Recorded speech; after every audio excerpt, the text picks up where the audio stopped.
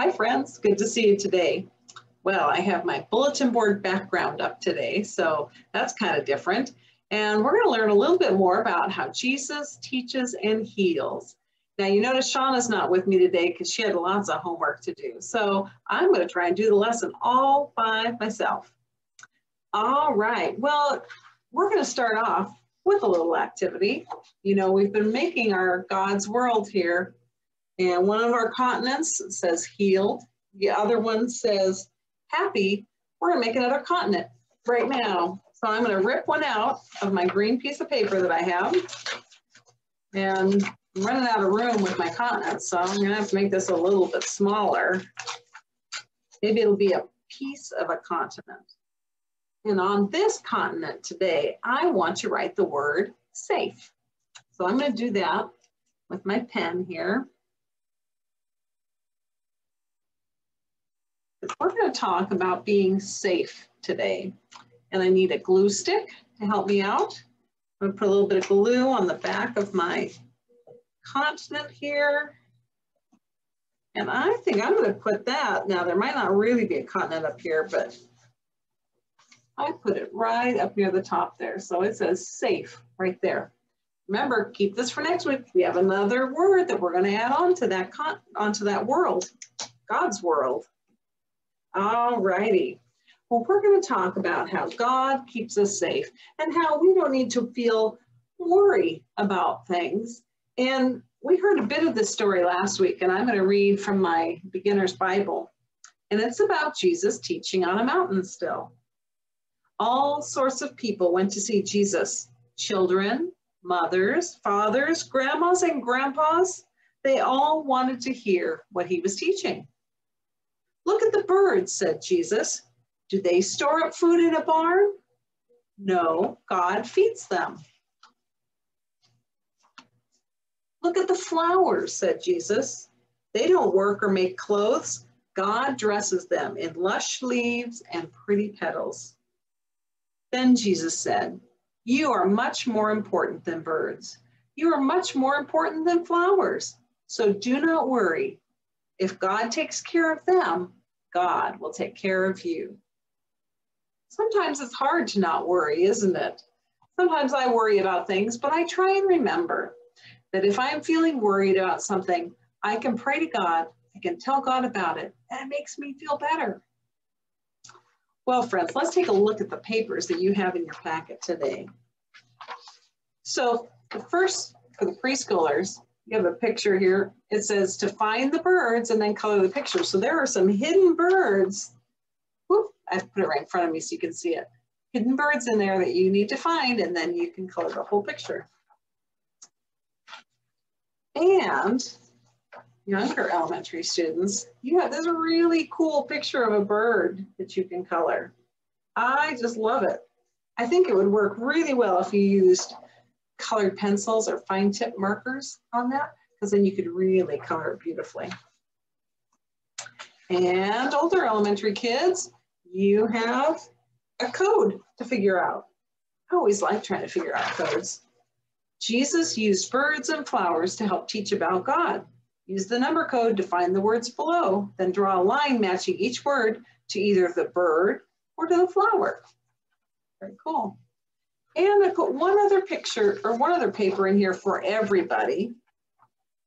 So you need to choose two different colors of pencils, okay, or crayons.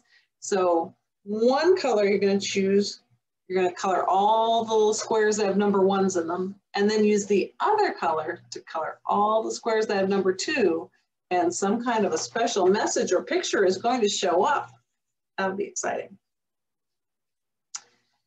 And then we have something that kind of using our lesson to put it into practice, to kind of practice what we're hearing about. And this is called What Not to Worry About. And you can have a grown-up help you with this or an older brother or sister.